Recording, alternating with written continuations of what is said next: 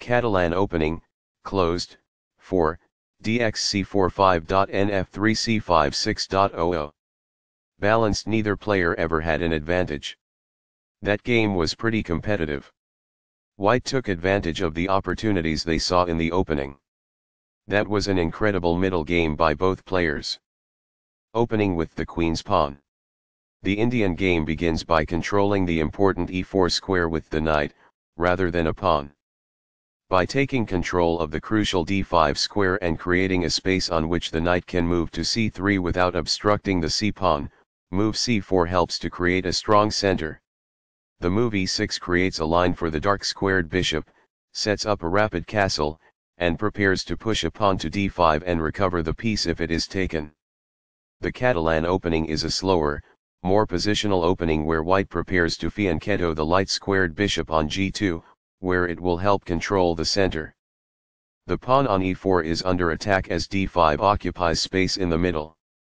Fianchetto move bg2 places the bishop on the long diagonal. dxc4 captures the gambit pawn and opens up the center. Nf3 develops the knight toward the center, supports the d4 pawn and prepares castling. c5 gains space in the center and challenges the d4 pawn. Castling gets the king out of the center and activates the rook. It is the last book move. This misses a chance to pose a pawn-winning threat. It is incorrect. This develops a knight from its starting square, activating it. It is ideal. A pawn that was being attacked and had no defenses is now protected by this. It is ideal. That was a great move and very hard to find. It is brilliant. Recaptures. It is ideal. This forks pieces by creating a simultaneous attack. This is the only good move. It is a great move. This blocks the check from an opposing queen. This is the only move that works. It is a great move. Recaptures, from a previous move. This is the only good move. It is best. A pawn kicks the opposing queen, forcing her to move or risk being captured. That's good. The queen is now on a square that is more secure. It is quite good. This defends a piece that is being attacked but is not well defended. It is ideal. This misses a chance to link together rooks. It is incorrect. Takes back. This threatens to reveal an attack on a queen while also checking the king. It is best. This prevents the opponent from being able to reveal an attack on a queen while also checking the king. It is good. Castling develops a rook while moving the king to a safer position beyond the board's center.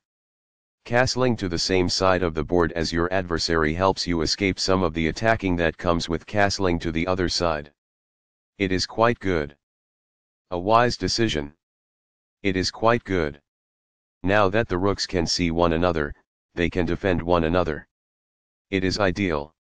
This connects the rooks, which helps them coordinate together in the future. This threatens to win a knight. It is best. The rook is now on an open file, which helps control squares across the board. This stops the opponent from being able to win a knight. It is best. The best choice is this one. It is ideal. This threatens to kick a bishop. There was only one good move there. This allows the opponent to challenge the opposing rook for the open file. It is a mistake. It is a fair deal after all captures.